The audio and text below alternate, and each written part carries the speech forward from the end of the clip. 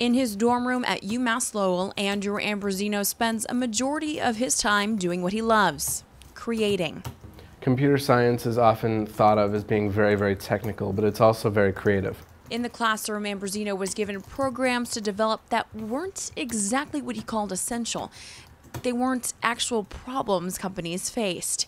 Hearing some of Ambrosino's frustrations with simple interfaces, a mentor told him about InnoCentive. InnoCentive is a crowdsourcing challenge platform, and so they solicit a challenge and a bunch of people try to solve it. Created in 2001, the idea of companies seeking solutions to problems through crowdsourcing was a novel idea. And there's relatively little like this today. That's Alpheus Bingham, founder of InnoCentive, in a Skype interview. It struck me that one of the limitations that we had in the commercial research world was that often, in the interest of sparing resources, a complex problem would be given to one or two people. Different smart people come up with different ways of solving the same problem. Here's how it works. An entity known as the seeker brings a specific and focused problem they need solved. InnoCentive then delivers the challenge to its solvers who get cracking. In any design case, what you should do is always sit down, identify the users, identify how they're going to use this, identify which features need to be highlighted and upfront.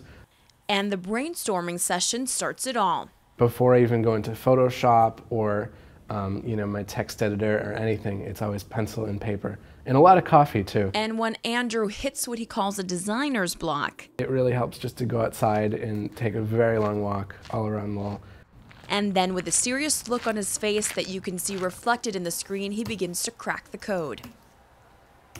Based in Waltham, Massachusetts, InnoCentive has hundreds of solvers. They come from a variety of backgrounds with a variety of education levels. Take, for example, Ambrosino, who is only a senior and has already won a challenge, which was creating a student-centric interface, website, web app for open enrollment colleges. Something he could relate to. According to Bingham, InnoCentive is doing well with stable growth. The company has evolved over time to expand the diversity of seekers, challenges, and solvers. It's a perfect time to get involved. As a solver, there's hardly a reason for anyone not to get involved. For companies, Bingham said, you're paying for results. And not the solver's time, meaning just from posting a single challenge, a company could see a variety of solutions. It's better to have them all revealed to you and to select after the fact. And it's a mutually beneficial relationship. InnoCentive has provided me with the challenge and the exposure, and it's been great. Ambrosino will be moving on to work with a company to develop his solution further.